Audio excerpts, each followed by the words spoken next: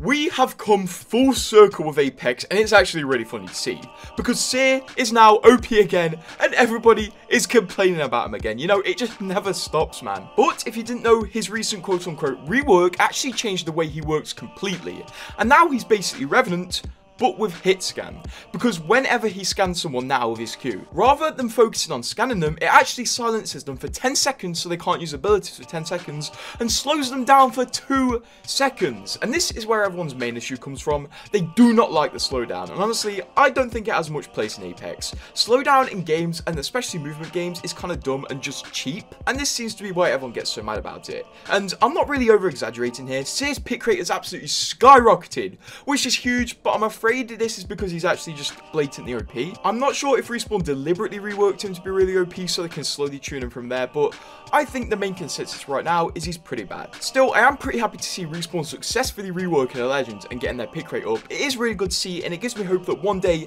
Legends like Caustic, who are pretty, I'm just going to say it, useless in competitive situations, can get better. But what do you think about the recent Seer situation, and do you think it's as OP as everyone makes out? And subscribe.